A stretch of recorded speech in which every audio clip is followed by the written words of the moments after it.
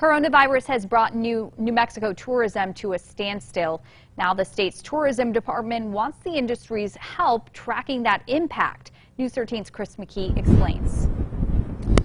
Jose, preliminarily, the state knows that the revenue for tourism is plummeting. However, they also need as much hard data as possible from hotels, resorts, restaurants, retailers, and other businesses in order to prepare for what they say will be an eventual recovery.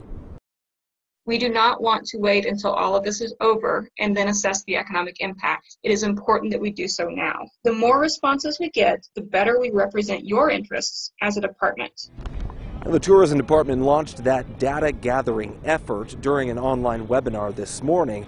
As of last week, less than 30% of hotel rooms in New Mexico statewide were being used. That is far lower than normal rates this time of year with spring break going around.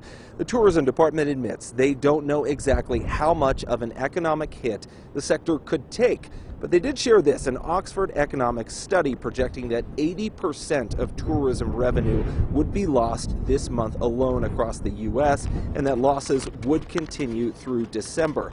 Dividing the industry into 9 different affected sectors, the tourism department has also launched an online effort surveying businesses weekly on the impact they've had.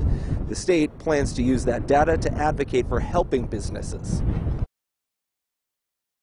We're going to recover, and it's going to take time. It's going to take us being scrappy. It's going to take us working smarter, us working together and collaborating, but we are going to recover.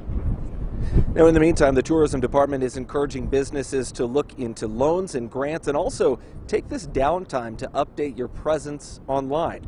Now, we will post a link to that new tourism department business survey on KRQE.com and always on KRQE.com. Back to you.